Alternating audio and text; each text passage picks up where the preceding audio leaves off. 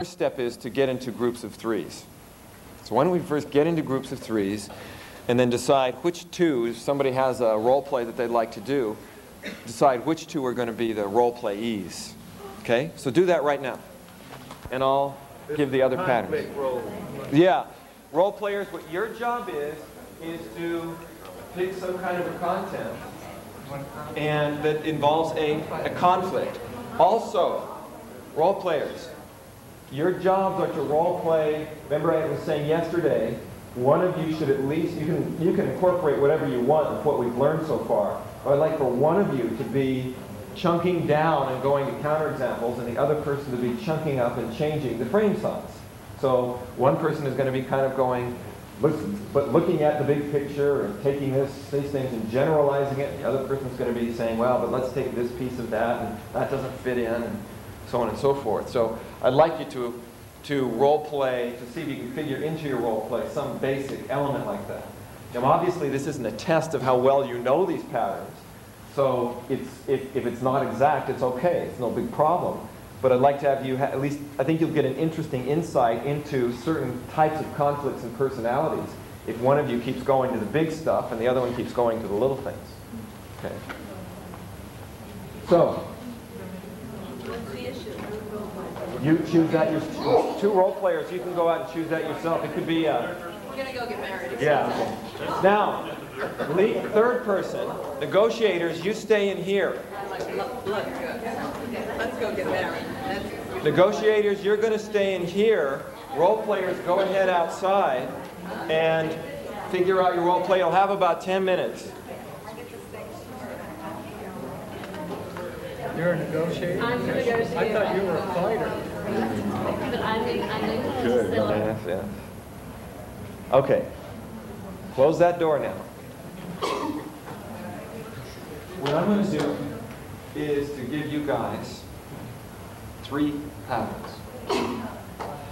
The first pattern is going to be, all right, we'll go over them. And actually what I'm going to have you do is use these patterns to the best that you can with the folks that you're going to be working with. And then at the end, I think it'd be interesting for you to explain the pattern, or at least try to explain them to the person so you can let them know what you were doing. And then we'll also go over them, whatever other confusion spots there might be at the end of the exercise. So here's going to be year 3. Hierarchy of criteria.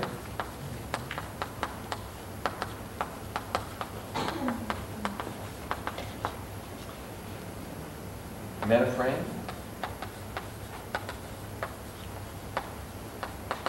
And apply to self.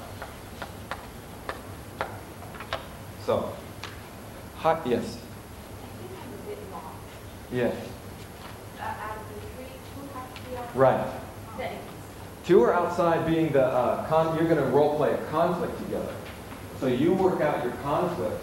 One of you is going to chunk up and one of you will chunk in. And negotiator, you are going to get the techniques to try to resolve it. So your goal here is not to try to win any arguments with these people. Your goal is to try to set a frame around what they're doing and use some of these belief things in order to help them to resolve a conflict. Hierarchy of criteria is a very important one in that its purpose is basically to identify something that is more important than the issues that they're arguing about right there. Or if it's with another person who has a particular belief, to identify something that is more important than the particular belief issue that they're dealing with. So if somebody goes, I'm so mad because my daughter misbehaves, you can say, is it more important that she loves you than she just behaves correctly or something? That would be an attempt. I don't know how, I mean, I'm not saying how well it would work, but that would be an attempt to move to a level, something that's more important. And remember our logical levels. Capabilities are typically more important than specific behaviors. Beliefs are more important than capabilities, and identity is more important than beliefs. So, as you listen to the people arguing, try to find out, are they arguing about a specific behavior? 9 times out of 10, it's going to come down to something like that. So your job first is to start to refer their conflict to something that's more important. So for example, if you have people in a business that are arguing about how they're running the business, what you might want to do is to say, well, don't you think it's more important to be successful than just to be right? You want your company to be successful, don't you? So what you do is you first chunk above, you go to something more important and typically a higher level, more abstract than the issue that they're dealing with. This is the thing where you set, it's kind of like setting an outcome frame to begin with. You have two people, let's say family members that are arguing, and you're saying, well, what is your goal? What is it that you really want to get out of what we're doing here? Okay, it's not going to just be to win the argument. They're trying to win the argument to get to things that are more important. So what you want to do, as far as hierarchies then, is to refer to things that can be more important. What you might want to do is, let's go over a couple of the examples where somebody goes, I can't do X because I've never done it before.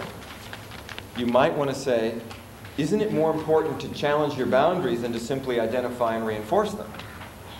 Because the person in this belief, they're saying, here's this problem that I have. And you can say, well, isn't it more important to challenge boundaries than just to simply make boundaries? So that would be trying to go to something that's more important. Because you're trying to take, that's a specific behavior, and you're going to capabilities of challenging them. If I care about others, they'll take advantage of me. Would you rather be taken advantage of or completely ignored? In other words, they're kind of trying to say, isn't it more important to at least have contact with people than, I mean, if you didn't have any contact, you didn't care about anybody, wouldn't that actually be worse? Again, it's reevaluating it from the point of view of something that is more important. The next one, you were late so you don't care about me. Don't you think it's more important to complete things than just to be on time? So the person is trying to go to something more important. You say mean things, so you're a bad person. Don't you think it's more important to be realistic than nice? So again, the maneuver here, and the kind of things that you would say to the people as they're arguing, is to say, wait a minute, you guys, don't you think that it's more important for you to present a model to your children of how people should communicate than how to be right at the expense of somebody else? That would be like an attempt to make a hierarchy. You're making their role model to their children more important than getting their particular point across. So that would be a hierarchy. No, I was going to say something about the incident. I'm sure you read Leslie Cameron had the woman about the carpet. Right. It's talking about another, it's kind of like a context reframe where somebody's complaining about the dirt on the carpet and say, yeah, imagine if you had a clean carpet and nobody around. The footprints. Yeah. So, yeah, people would leave footprints, and again, the context was it's more important to have people and to be in relationships than it is to have a clean house. So that's that maneuver, and I think you'll find that as a negotiator, that's an extremely powerful tool. Get people out of their content things right away. So that's one of your tools. Next tool, metaframe. Metaframe and apply to self are probably some of the most interesting of the sleight of mouth. They're the most unique to sleight of mouth, because some of these other things you can be familiar with from logic and so on and so forth. But a metaframe is a little bit different. What you do in a metaframe is, as it says here, you're evaluating the belief that the person has. Not yet. From